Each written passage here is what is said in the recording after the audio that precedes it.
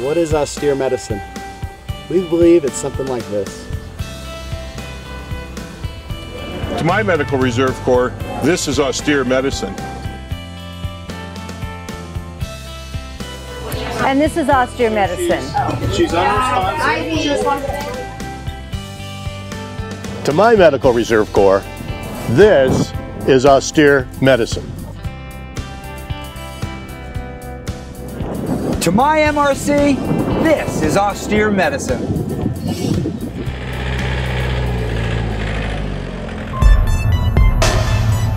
The Ventura County Public Health Emergency Preparedness Office, in collaboration with the Tri-Counties region, held an austere medicine deployment exercise.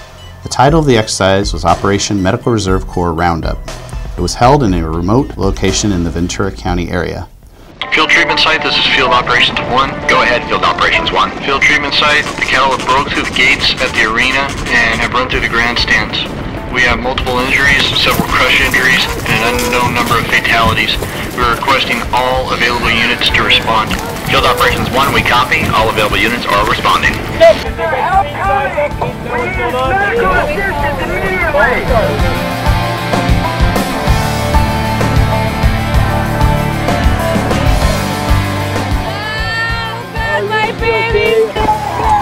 I'll take it. I got it. Hey, ladies and gentlemen, anybody can hear my voice, start walking towards me.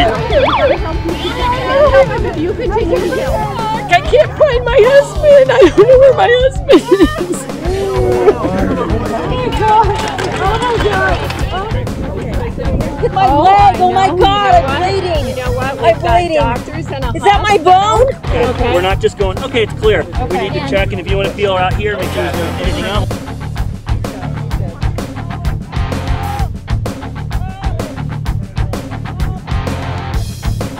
Start thinking about medevacs. Medevacs. Okay, take off.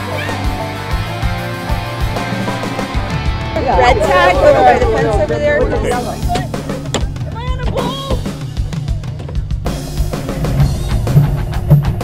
Zen, I want someone walking on this side with her.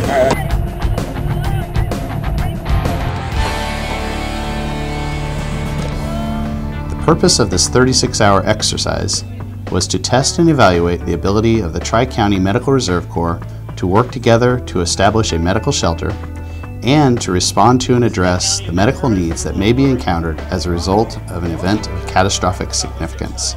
This event created an environment of cross-jurisdictional collaboration and integration of Medical Reserve Corps teams from Ventura, Santa Barbara, San Luis Obispo, and Marin County.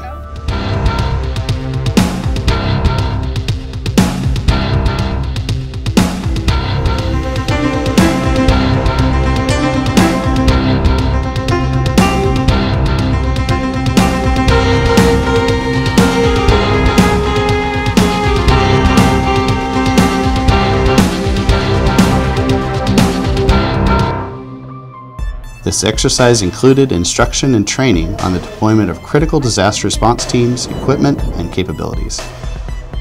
Exercises such as this require a tremendous amount of logistical support. Looking at the layout map, you can determine the location of a variety of different facilities designed to support 170 people overnight. The eating areas, the sleeping quarters, the power distribution supplies, the layout of the aid station, where the victims will be, all part of a big plan. The supplies supporting this event required 17 trailer loads to be brought to an austere location 30 miles outside of town. The use of Medical Reserve Corps, the use of the EMS agencies, and this collaboration is really going to bode well in an actual disaster. You never know how austere your environment's going to be.